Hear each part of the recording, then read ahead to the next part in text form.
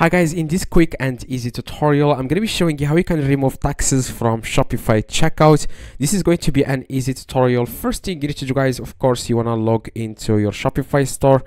And yeah, after that, you want to click on settings at the very bottom left.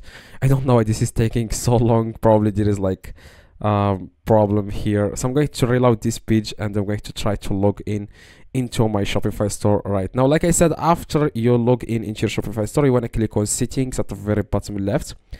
And it seems like there is a problem here with the Wi-Fi. Okay, so I'm going to... Okay, it seems like there is some problem here. Okay, so I'm going to reconnect the Wi-Fi. Probably there is a problem here. Okay, like I said, guys, okay, it seems like it's working now. Okay, so like I said, guys, you want to click on settings at the very bottom left, and then you want to click here. It says just scroll down a little bit, and you want to click where it says here taxes and duties. Okay, click on it, and you want to scroll down a little bit. Okay, like I said, you want to click on taxes and duties and scroll down a little bit. And here where it says include tax like sales tax in the product price and shipping, you want to uncheck this box. Okay, if there is any box checked here, you want to like uncheck it, toggle it off, like charge sales tax or shipping. You want to uncheck it, uncheck this. So after you uncheck it and click on save, of course you will have to save your changes.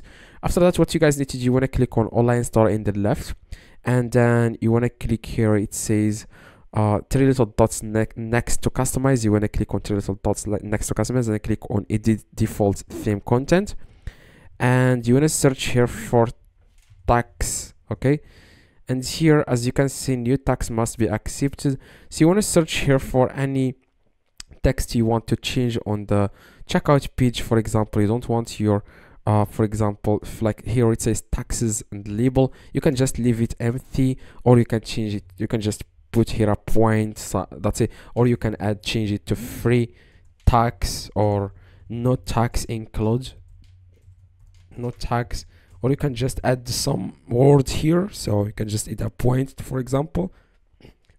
Now after that, you want to click here. It says information estimated tax. You can just change this to anything you want. Okay, so here estimated tax label, you can change it to, for example, no tax.